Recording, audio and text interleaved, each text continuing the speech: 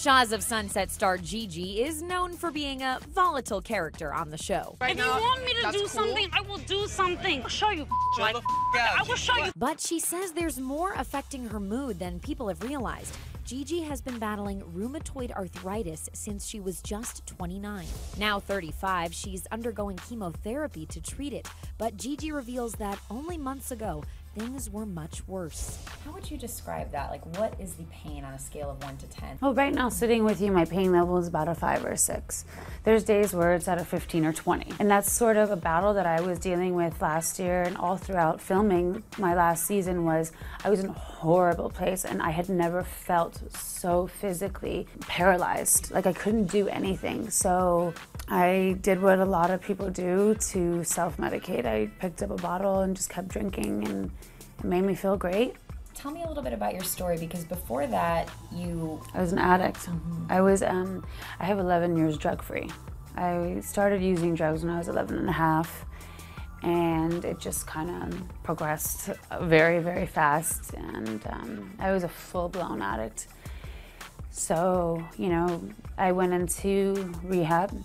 So when the alcohol abuse, I would say, picked up last year, I knew this pattern and I knew what was happening and I recognized it. I was literally sitting on the ground in my living room.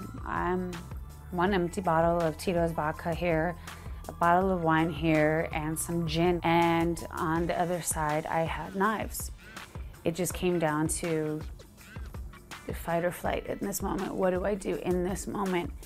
I downed the rest of that wine and I picked up the phone and called my friend and said, I need you now. What made you make that phone call? Because everything aside from my disease, everything else in my life I'm really happy about. I didn't want this disease to be something that I'm submitting to and giving up.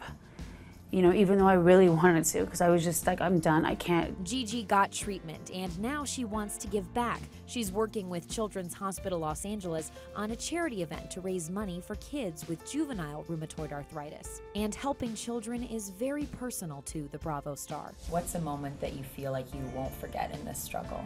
Thinking about having children.